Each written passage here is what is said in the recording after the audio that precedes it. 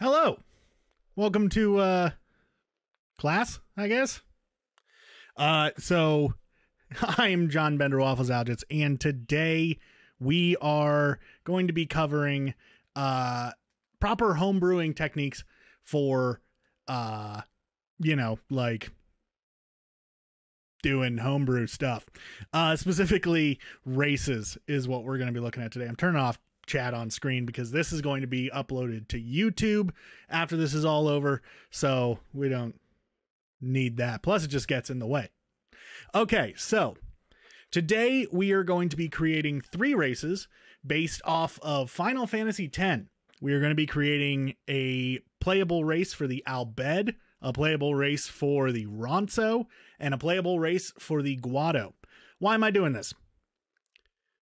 Because I want to. A couple of things before we get into this. First and foremost, this is kind of going to be done informally, in case you hadn't noticed.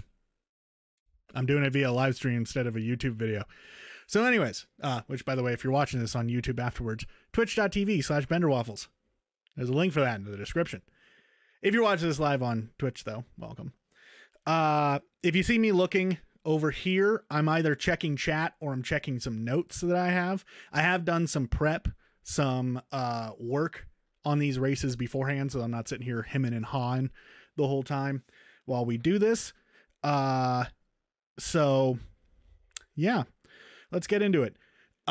So again, we're gonna be doing the 3 races, and when you're doing races within Dungeons and Dragons, it's a good idea to have a very strong idea of who they are, obviously.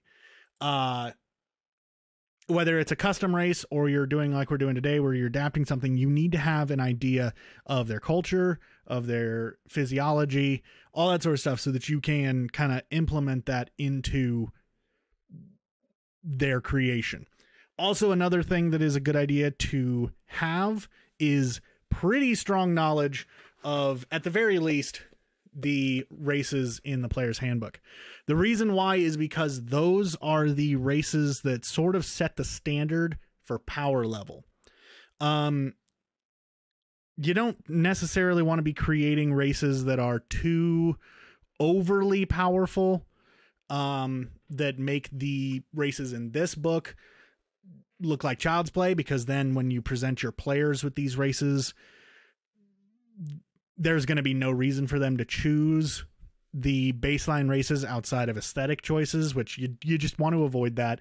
At the same time, you also want to avoid creating races that are so underpowered that playing them is pointless. So try to aim for the level in here. That being said, what I'm going to be presenting you guys with today is pre-play test stuff. So this is stuff that hasn't been play tested. This is stuff that nobody else has really had a look at. I mean, I am doing this live, so I guess some people have had a look at it, but if these races wind up too powerful or not powerful enough, that's fine, because they're first draft. Through the process of playtesting, they would then get refined and fixed up. So don't leave me a bunch of comments down below being like, huh, that race is overpowered, idiot. Like, don't do that. First of all, that's rude. And second of all, that's just uncalled for, completely and totally. So today I'm going to be using this bit of software here. It is called the Homebrew. It is a online software. It's in browser. You can go to thehomebrewery.naturalcrit.com and follow along if you want to. Just create an account and it's totally free. Allows you to get in there and just make your homebrew.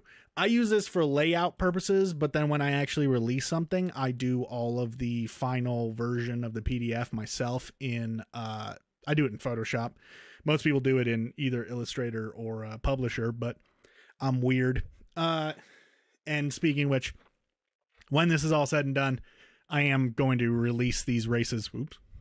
When this is all said and done, I am going to release these races over on my Discord. So you'll be able to jump over there and download them when this is all over for use in your own games, if you want to. So let's get started. We're going to start things off with the Albed. Now, Homebrewery here uses some like very HTML-y scripting language. I have over on my second window, I have kind of a a cheat menu. I have another homebrew that I have open so that I can make sure that stuff looks nice. You don't necessarily need to, but I do because I'm kind of all about stuff looking nice, which is why you would think at a certain point I would learn to not use cap lock, but it is not this day. All right, so Al Bhed come up first. Now, normally when you're outlining something, you'd come up with like a description and everything for them, but we're not going to worry about that because if you're watching this, I'm going to assume that you already have a pretty solid understanding of Final Fantasy X. And if you don't, that's fine too. The Al Bhed being the sort of humanoid race that uses Machina and all this jazz. We'll talk more about who they are later. So the first thing that you start off with, at least the first thing that I always start off with, is the ability score increase. Races within Dungeons and Dragons, in case you don't know, in which case, if you don't know this, why are you watching this? They all grant bonuses to your ability scores, depending on which ones you choose. Usually the format is +2 to one major stat and +1 to one minor stat. There are some races that vary there. Humans immediately come to mind. Humans within the player's handbook get, I think it's +1 to every stat or something like that. And I think goblins get -1 to intelligence. They don't normally do minuses. It's normally bonuses, and they don't ever really give anything more than +2 to any one stat. That seems to be kind of just the rule of thumb, as it were. So with Al Bhed, this is one of the things that I actually did beforehand. I did figure out at least Al Bhed. They're going to get intelligence +2. So let's give them, this isn't proper language for this format, but that's fine. So we're going to give them, I misspelled intelligence too. So we're going to give them intelligence +2, and Al Bhed are also most often seen being sort of rogue pirate-like characters. So giving them a dexterity bonus works as well. And they're going to get that +1. So again, that is following the so once again, that is following the sort of standard that you see in the player's handbook with a +2 to a major stat and +1 to a minor stat. So there. And the reason why I went with intelligence over something like wisdom is because there is a class called the Artificer that exists within Dungeons and Dragons now. It debuted in Eberron Rising from the Last War, and its main spellcasting stat is intelligence. Now, Al Bhed should probably be built from the ground up to be good artificers.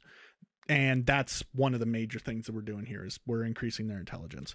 So after the ability score is, I have this in my notes, age. So this is one of those like kind of just flavor stats that we give, but it is still important because it does flesh out who exactly the race is. So the Al Bhed are basically humans. So let's say something along the lines of Al Bhed reach maturity around age 18 and live about 70 years, roughly. Again, you'd flower up the language a little bit, just to kind of make it seem a little bit nicer. But for the sake of this, we're just making it real simple, just cutting to the chase, as it were. Okay, so next up after age is alignment. Again, this is another one of those sort of, more aesthetic, more flowery kinds of things. It's not necessary to the playability of the race. Something about alignment, especially within 5th edition, is that it's very fluid. Old editions of Dungeons and Dragons, if you broke out of your alignment, you had to face major penalties. Within 5th edition, alignment doesn't really matter. Whether that's a good thing or a bad thing, I'm going to leave it up to you. But so alignment here in regards to races is more of a suggestion than anything. A lot of times it's just like, oh, this race tends to be evil, or this race tends to follow the law a little bit closer than some others. But that doesn't mean that you can't take that race and make that inherently evil race make a good character, and you can't take that inherently lawful character or race and make a chaotic character from them. It doesn't really work that way. Again, it's more of a suggestion, but let's just go into this. Albed. So the Albed race, they're kind of outcasts from society, so that sort of lends itself to them being not really on the lawful side of things, especially because they also like kidnap people, and you know, they raid old Machina sites and they go against the laws of Yevon. So Albed completely disregard the commonly accepted laws of Spira. I should learn how to spell. I write for a living, I swear. Commonly accepted laws of Spira and openly defy, again, spelling John, and openly defy the Church of Yevon. Therefore, they tend towards the chaotic side of things. Yeah, that's where we're going to end their alignment description. Next up is size. Now, this is the first one that actually does have an effect on gameplay. Mainly the last sentence of the description is the gameplay part. All the rest of it is froofy, you know, aesthetic stuff. So size. Albed stand anywhere between, I don't know, 5 feet to 6.5 feet. Sure, they're humans, so you know that's a pretty average range. And weigh. Let's think about this. Let's think about the language in this. I don't know. Around 180 pounds on average. Now here's that important gameplay sentence. Your size is medium.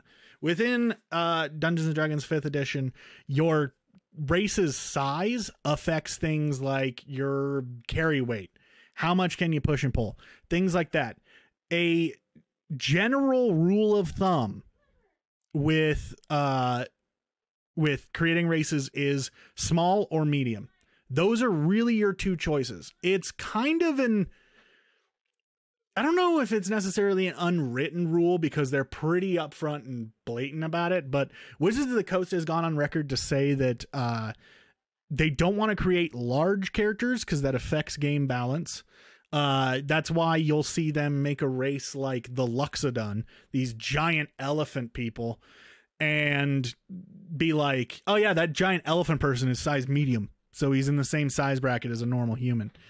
But it's like, because creating a large character unbalances things. It unbalances carry weight and it unbalances quite a few of those sort of things that, look, it's things that only people who are like diehard rules lawyers really pay attention to, but you have to take those people into account when you're making things.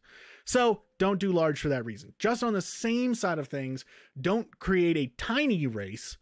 So like a fairy would probably fall under small as opposed to tiny, because then things unbalance in the opposite direction. They become underpowered. So just stay away from that. As I said, keep things in the small to medium range. The majority of your races are probably going to be medium, unless you're creating like gnomes or goblins or something like that. You're going to be going with medium. So, okay. After that, after size, we get into the actual like, after size, we get into languages. That's the next most important. Or is languages last? Languages are last. What the hell am I smoking? Okay, so this is when we get into the actual racial abilities. So the first one that we want to do with the Albed.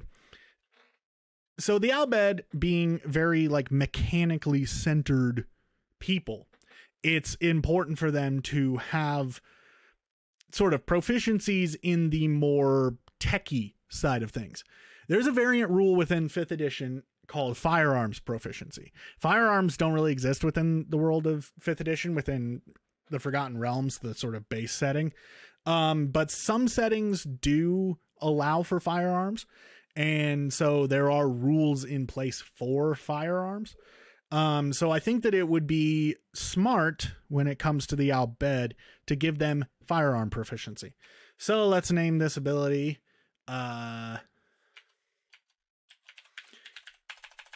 Give it some flavorful name like Ancient Firepower. Or no, ooh, Ancient Firepower is nice, but playing into the idea of the sort of forbidden machina, forbidden firepower. You have again, someday I'm going to learn how to spell. Proficiency with firearms. But let's not stop there. Another thing that you can have proficiency with is vehicles. You can be particularly adept at sailing boats. You can be particularly adept at like running war machines and things of that nature, which is very much a Albedi trait. Albedi being a correct adjective here. So let's also give them with firearms and vehicles, land and sea. So that's pretty good. They have proficiency with firearms regardless of their class. So you could create a Albed fighter, go with the ranged fighting type and use guns, and you've created a gunslinger. There are also homebrew gunslinger classes that you could also run. I think Matt Mercer has rules in place for how he does gunslingers. If you wanted to follow those, you can find them online. Simple Google search. All right. So normally when you're looking at, the racial features, you're looking at 2 to 3, depending on how powerful the racial features are. So let's give them another racial feature. People in chat, what do you think that I should give to the Albed? Actually, Pandarium has, he pointed this out as a joke, but there's a really solid point, is that the Albed, while they have a place called home, are largely nomadic. So let's think about this here for a second. If we were to give somebody like a nomadic kind of trait, what would that look like?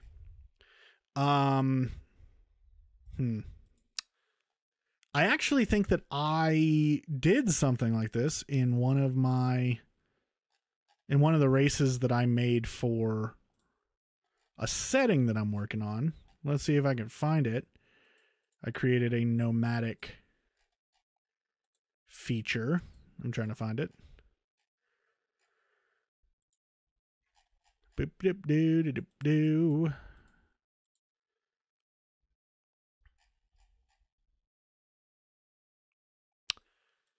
Which one had this? Nope, that wasn't. Nope, there it is. Nomadic upbringing. You have movement penalty. You do not have a movement penalty across difficult terrain. That could be certainly a solid one. Their eyes are a big indicator of their heritage. Have advantage on disguise checks or something. I mean, I think that their eyes would give them a disadvantage on disguise checks, which within 5e you want to kind of avoid penalizing people for choosing a race. That's sort of meant to be left up to the DM. But you could definitely give them, actually, because outside of the eyes, they do just look human. So maybe that's another thing that we could go with. Let's go with that. Blending in.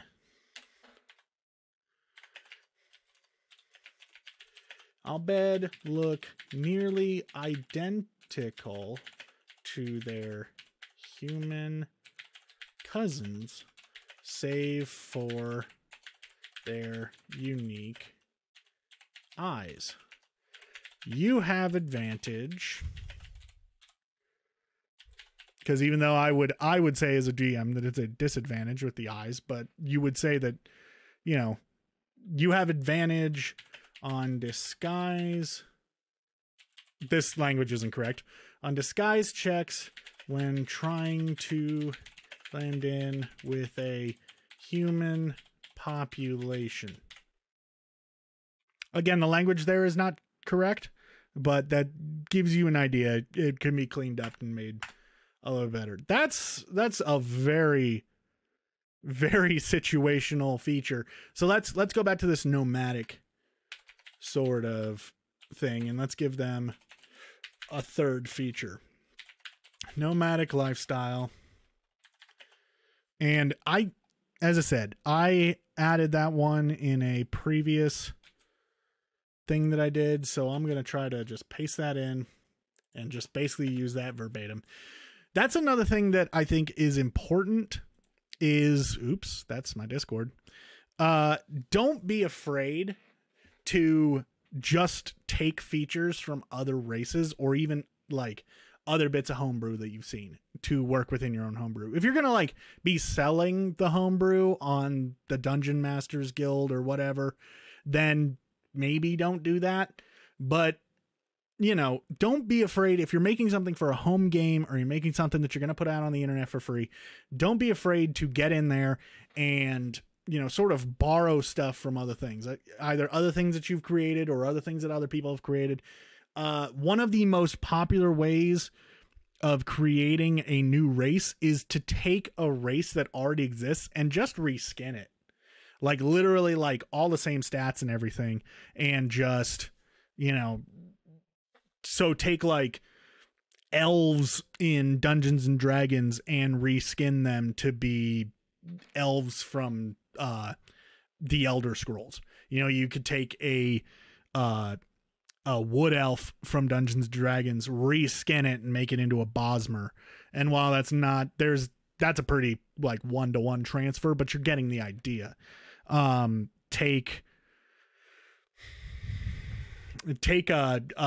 would probably do like go online and search for like half ogres and you could reskin them to be Uruk-hai from Lord of the Rings. That would probably be a pretty solid one. You know, just stuff like that. You know, don't be afraid to do that. As Professor Frankly down in chat is saying, it is free. It's okay. So yeah, if you're releasing this for free, it's totally okay. Totally fine. Just don't be afraid to do that as you're creating. In fact, I highly encourage you to take a look at what else is out there and see what you can borrow or what you can adapt to do your own thing. Okay, so the Al Bhed, they're sort of like basic racial features are looking pretty solid. They're a little underpowered, I feel, compared to the SRD races, but that's fine. This is an okay starting point for this race. So now after the race features, this is when we get into languages. Languages tends to be the last thing unless you have sub races, which we're going to get into sub races here in a little bit. So, you know, let's just kind of, let's figure out. So obviously Al Bhed speak Common, which is the Dungeons and Dragons phrase for English or whatever the sort of most commonly spoken language is Common kind of just represents the language that your table speaks. It is the most common language. And they also probably speak, obviously, Al Bhed. So you can speak, read, and write Common and Al Bhed. And then if you're playing with these people at the table, if you want to like sprinkle in the gameplay mechanic of the Al Bhed primers, go for it. There are a ton of websites online for translating, you know, stuff into Al Bhed and vice versa. So, you know, if you are playing with the Al Bhed in your game, just flavor it up. Go nuts. So now this is where the break happens. So you've got your sub races. Guado come in 2 different varieties.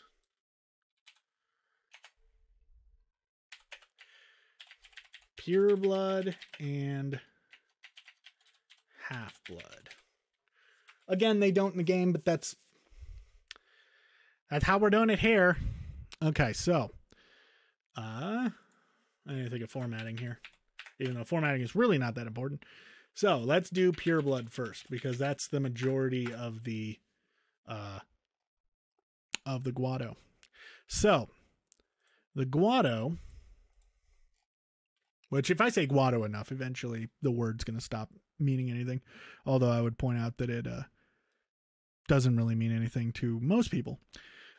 So the Guado are extremely religious people. So let's have a feature for that.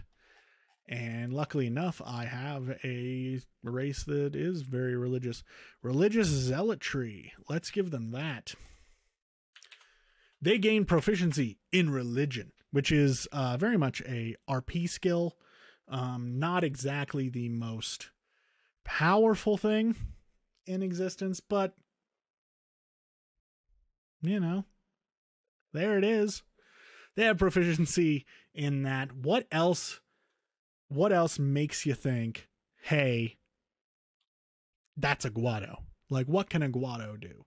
Once again, going back to this, what am I? I'm completely forgetting about speed on these guys.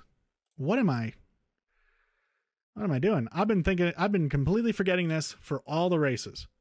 This is something that everyone needs to have. Chat, you are really not good at calling me out on my screw ups.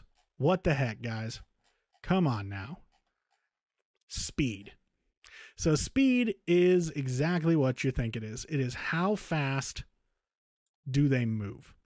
So the standard, the sort of, baseline speed is 30 feet. That means that within combat, they can move 5 squares, or they can dash up to 10 squares. It's 6 squares and up to 12. Yeah, because math. 5 divided, because each square is 5 feet. You know what? Whatever. It's a gameplay thing. You need it in there. So the Albed can move 30 feet. The Ronso can also move 30 feet because they aren't any slower or any faster. And the Guado here are super fast. So we're going to give them 35 feet. So they can move 1 more square every turn. That's a very Guado thing to do. Okay. Thank God that I saw that random thing on the wiki, or else I would feel very stupid. Okay. They have a religious culture, which causes them to come across as arrogant. Their role as guardians of the far plane have led them to look down on other races. We can work that in, but one thing that I'm actually remembering is I need the secondary ability score increase for the sub race. I'm getting all weird right now. So anyways, the ability score increase for the purebloods, they get a plus 1, 2, charisma would be a solid one, but I think that I want to save that for the half-blood, because again, we're basically making, when we do a half-blood, we're basically just making an entire race for Seymour. So what do you think a base Guado would be good at in terms of ability scores? Also,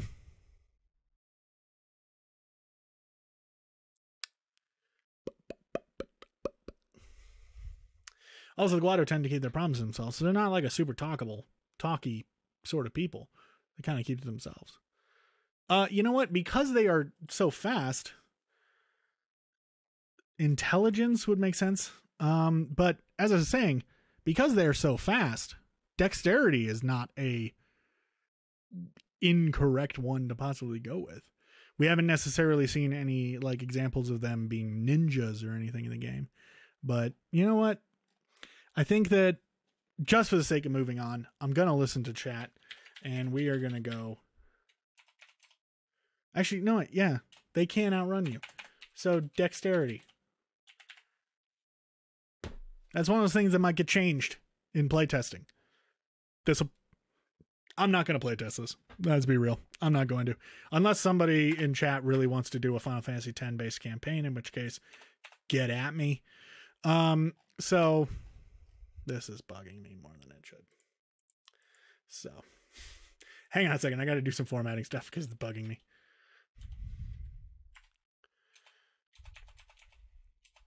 How the heck do I do that again? There it is. Okay. Whew. That was annoying. All right. So they gain religious zealotry, and let's think of something else. So we don't really know a ton about the Guado. Here's something that we do know about the Guado. Look at these dudes. They're very like tree-like. So maybe that guy's not so tree-like. That dude's pretty tree-like. So maybe they've got, I don't know why I'm seeing something from Final Fantasy VII Remake. Okay. So maybe they've got like tough skin. Again, they are very much connected to Macalania Woods. So let's go with Purebloods having, I don't know why I went to my downloads. So let's go with them having like a tough skin. So they gain like a bonus to their, they gain a bonus to their natural AC as long as they aren't wearing armor. So I actually have here an ability called Bark Skin. Eventually, I'm going to release this supplement that I have on the second window, and everyone's going to look at that and go like, oh, so that's where he's getting all of these racial features that he's just copying and pasting in. And suddenly it's all going to make sense. Also, by the way, if you want to check out my supplements, DM's Guild. I have one up there called Forgotten Races Volume 1. Get at it. It's pay what you want so you can get it for free. Please don't, though. Buy it. Anyways, self-plug aside. So that's a pretty powerful skill, especially for a race that might be more casterly. Having, when you're not wearing heavy armor, you get +1 to your AC. That's pretty good. So I'm not going to give them another feature because I think that is dope AF. As the kids would say. So, God dang it. I am an idiot. Half-Blood. Ability score increase. Woo! This is going a lot faster than I anticipated. I thought we'd be here in about 2 hours. I'm also talking really quick.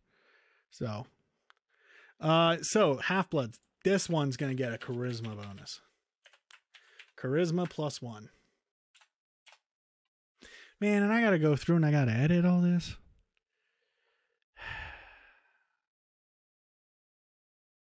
YouTube.com/C/BenderWaffles. Okay. Or /U. It's /C, I think. I don't know. Just go watch me on YouTube. Anyways. So, Half-Bloods. Half-Bloods are much more of a like... At least again, I'm thinking in terms of Seymour Guado, are much more evil people. He doesn't have the tough skin of his Pureblood countertypes because that's where he gets sort of his human traits. For those of you who don't know Seymour Guado, that's what he looks like. That's Seymour Guado. So just looking at this fool, I mean, his stomach hair immediately jumps out. His regular hair also definitely jumps out. He does have sharp fingertips, so there is an argument that could be made for giving him, although so did the regular Guado. So let's think here. Now you'll note that when you're homebrewing, a lot of it is just sitting there thinking. And maybe, you know, looking up other things and like, you know, trying to find your inspiration. But let's think about this here for this guy. Maybe giving him a bonus to deception would be good. You know, because he's, you know, he's a pretty shifty dude. And he manages to hide in the Church of Yevon, hide his evilness and hide his unsentness for quite a while. So let's go. I don't want to go to the well of taking stuff from my supplement again, but this works really well for him. So we're going to give this guy this ability called Natural Subterfuge. You are proficient in your choice of 2 of the following skills. Acrobatics doesn't really work for Seymour, but could work for a half-blood Guado that isn't Seymour. Following skills: acrobatics, deception, stealth, and sleight of hand. So he's like kind of talking his way out. He's like trying to like, he's a bard. He's a College of Deception bard. That's basically what the half-blood kind of plays towards. You don't normally want to be designing races that only really work with one specific type of character, but sometimes that can be fun. And with sub races are a great way of giving your players the ability to more specialize what type of character they're wanting to play. So there's just more options. Options on options on options and options. That's why there's so many races out there. You don't want to be playing a at-home game unless you're playing a game with all humans, because humans are so malleable that they can be any possible type of character. You don't want to be playing an at-home game with like 3 races. Like, you're not going to sit there and be like, hey, we're playing a Spira based game and we're only allowing the Albed, Ronso, and Guado. You're going to get the 3 archetypes of Albed, Ronso, and Guado. You're going to get a rogue, a fighter, and probably a bard or cleric. That's all you're going to get. So if your races are a little more specialized, that's fine. Again, it's what you're making for yourself. Is anyone else having the stream cut out, or do I just need to go downstairs and whack my router? I hope you just need to go downstairs and whack your router. Anybody else having problems? Anybody? You're fine with me at the moment. Have I been fine with you at the moment the entire time? Good. Because I'm not recording this. I'm relying on Twitch's built-in video requirement. Okay, so Natural Subterfuge. You are proficient in your choice of 2 of the following skills. So what else? That's pretty powerful. That's pretty good. So what else about Seymour? More Hypello representation. I thought about including the Hypello in this tutorial, but I figured that, again, I was expecting this to take a lot longer than it's taking. I was expecting to not be on the Guado until like the 2-hour mark, and I'm at 1 hour and 16 minutes in this live stream. So 1 hour and a minute, because I had a 15 minutes countdown timer. So maybe if you are wanting it, I'll do Hypello at the end of the stream. But so what else about a Guado half-blood are we thinking? So let's actually just go to Seymour's page, because again, he's our example. He's a high priest, he's a skilled mage and summoner himself. He's got tattoos. He's human. Oh, are those supposed to be veins on his stomach? I just thought he had really crazy stomach hair. He is courteous and affable and popular among Yevonites, hence the charisma bonus. Seymour is nihilistic in his views on life. When confronted, he drops the pretense and reveals his true nature as an arrogant and cruel man. Does he have feelings for Sumner Yuna, or does he just want to like nail her because of who her dad is? So I think that sentence there is a little incorrect. Or maybe, I don't know. If we could come up with a racial feature that allows him to turn into a giant wall.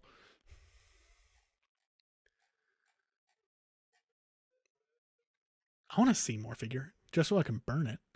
I hate this guy so much. Pandarium seems to have an idea. He's chatting. Oh, Pandarium being the legend of this. Give him the "Why won't you die?" Actually, give him advantage on death throws. That is busted, but. Once again, going back to the well of another supplement that I've been working on, I have an ability called Undying. When you are reduced to 0 hit points but not killed outright, and the damage is not radiant or from a critical hit, you can drop to 1 hit points instead. You can't use this feature again until you finish a long rest. That is the most disgusting accurate thing that we could possibly give him. Because this dude, you fight him like 9 times or some crazy amount. I actually think it's only like 5 or 6, I think. I need to play through the game a while. It's been a year. For those of you who don't know, Final Fantasy X is my favorite Final Fantasy game. Officially my favorite. For a while there, I was waffling back and forth between 9 and 10.